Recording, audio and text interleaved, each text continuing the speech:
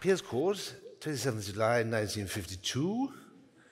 Dearest Nancy, I am not greatly troubled by fans nowadays. Yes, less than one a day on the average.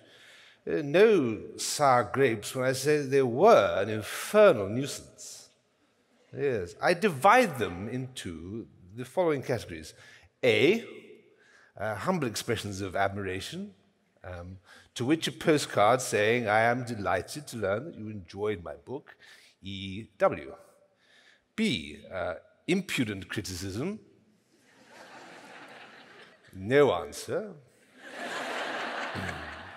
C, boors who wish to tell me about themselves, postcards saying, thank you for your interesting letter, E.W. D, technical criticism, e.g., one has made a character go to Salisbury from Paddington. Postcard, many thanks for your valuable suggestion, E.W. E, humble aspirations of would-be writers. If attractive, a letter of discouragement. If unattractive, a postcard. F, requests from university clubs for a lecture, printed refusal. G, requests from Catholic clubs for lecture, acceptance.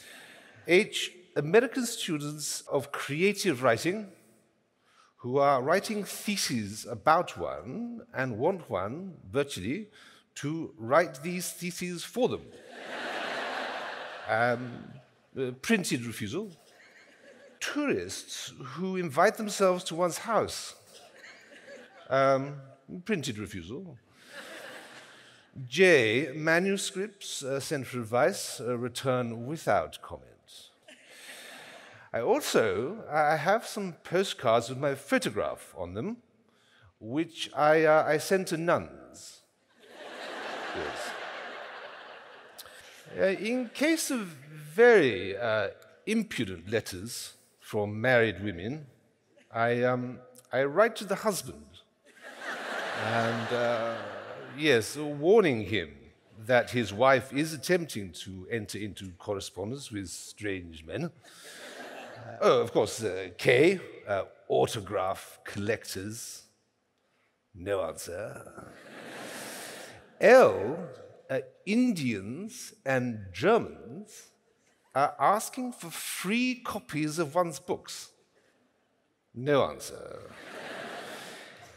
M, very rich Americans, polite letter.